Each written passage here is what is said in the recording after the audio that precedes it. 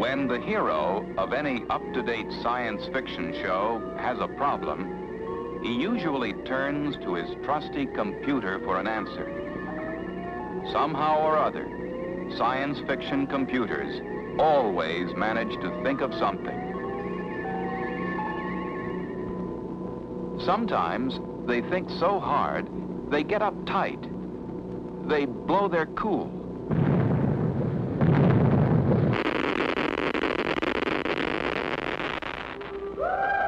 This computerized robot spent the better part of a one-hour TV show thinking himself into falling in love. With another robot, of course. But how about real-life computers? Do the so-called thinking machines really think?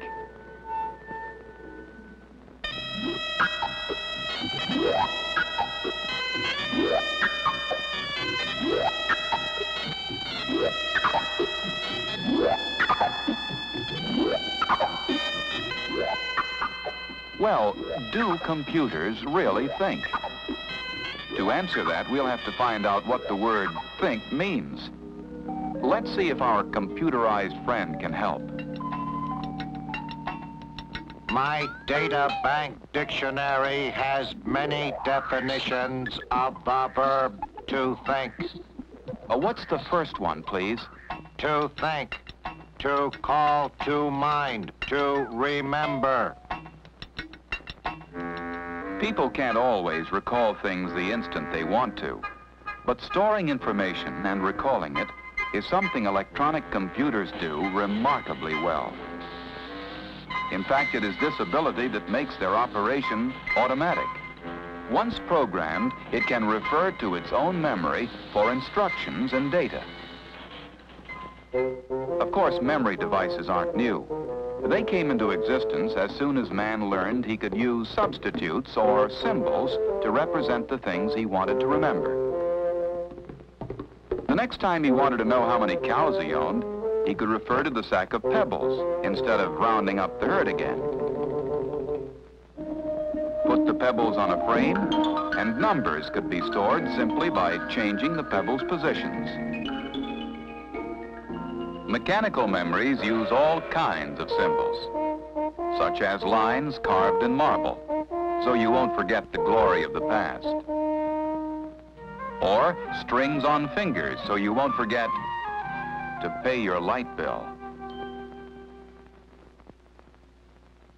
The familiar light switch is much closer in time and spirit to the kind of memory computers actually use. Lamp on, lamp off. Either way, this simple equipment is storing one bit or binary digit of information. With more lamps, greater quantities of information can be stored. But mechanical switches and lamps are too slow. Modern computers use fast magnetic memory devices, such as tapes or discs, stacked like jukebox records, or tiny cores woven together like Indian beads. Large computers use these and other types of memory devices to achieve tremendous storage capacities.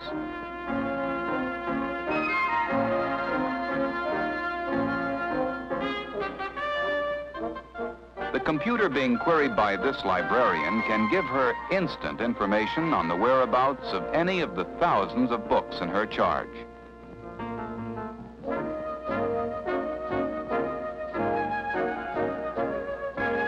If remembering were the only definition of thinking, we'd have to put computers in the mental giant category. It is not to think, to subject to the process of logical thought. Playing chess certainly involves a high degree of logic. And this computer at MIT has been programmed to play a very respectable game.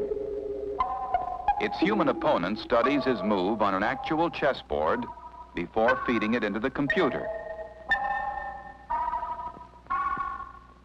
The computer then performs logic operations to determine its next move and displays it on this screen. It has even won first place in an amateur tournament.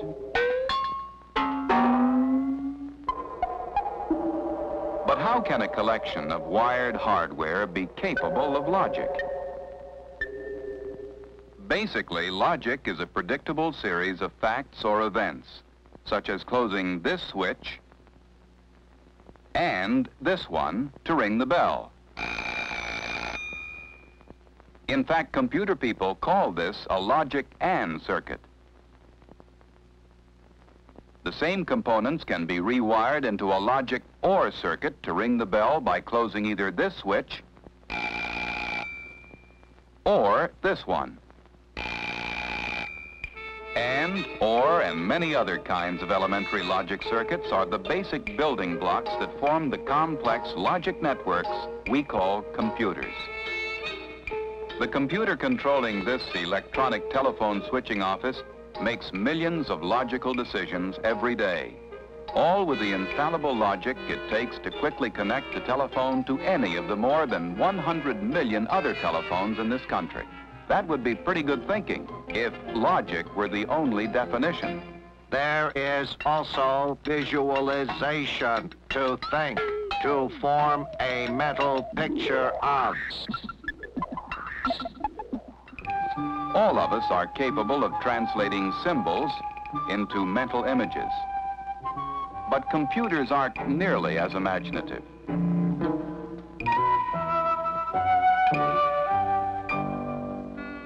They are very good, however, at taking abstract data, processing it, and producing pictures on cathode ray tubes. These are the complex motions of an orbiting satellite as seen from outer space.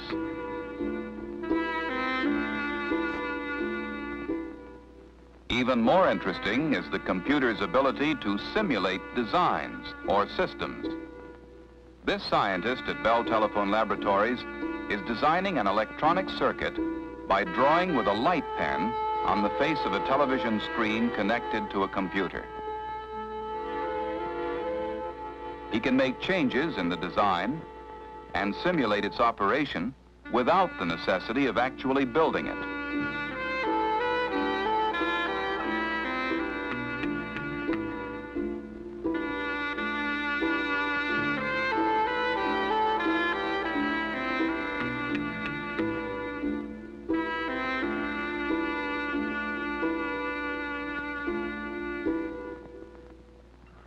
When it comes to memory, logic, or forming images, we computers are pretty good thinkers. Just a minute. Aren't there any other definitions?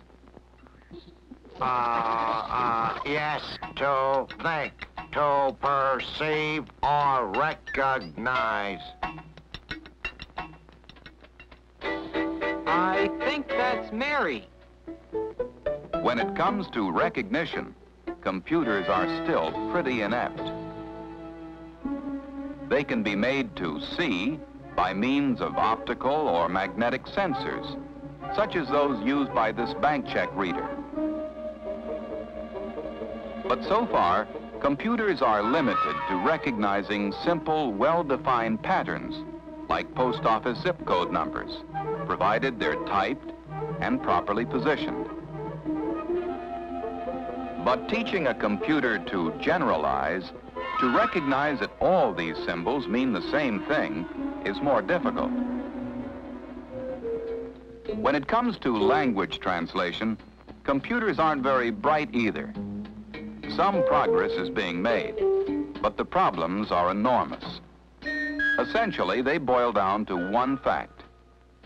There is no such thing as an absolute one-to-one correspondence between the words of one language and those of another. For example, when out of sight, out of mind was put through one translating computer, it came out as the foreign language equivalent of invisible imbecile. Imagine what mechanical translation would do to slang. It is a frightening thought. May I go on to the next definition? To think, to have feeling or consideration for. Computer programmers have been known to fall in love with their computers, but no computer was ever observed returning the sentiment.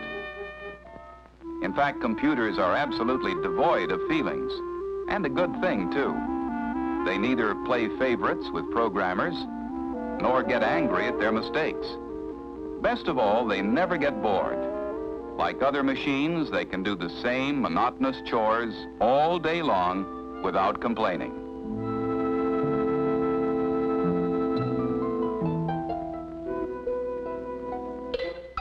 But they can be programmed to simulate human emotion.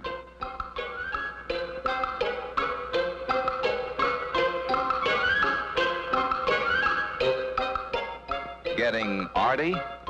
I'll bet your next definition involves creativity. Right. To think, to create or devise. Creativity, a word just as hard to define as thinking, still seems to be a uniquely human capability. So far, no computer has ever composed a hit song.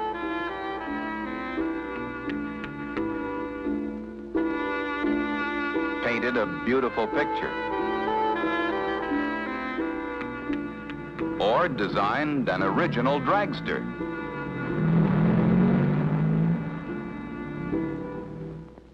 But computers can be programmed to appear creative. All these pictures were drawn by computers.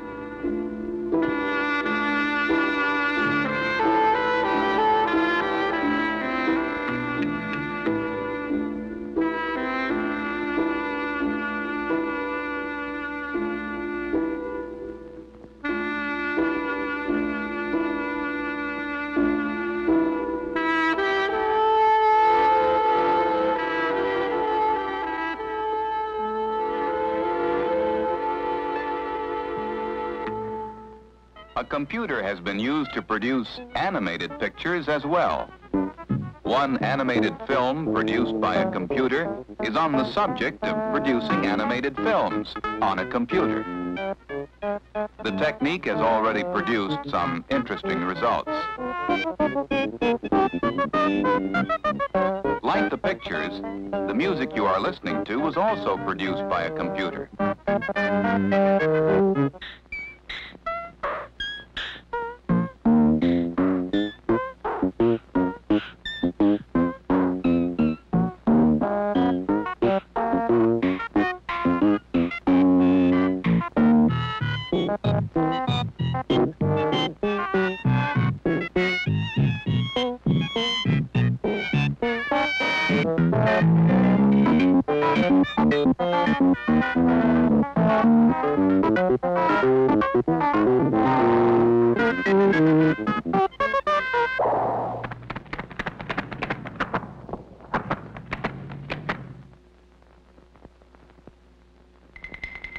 The computer, an ingenious collection of electronic hardware, was created by man.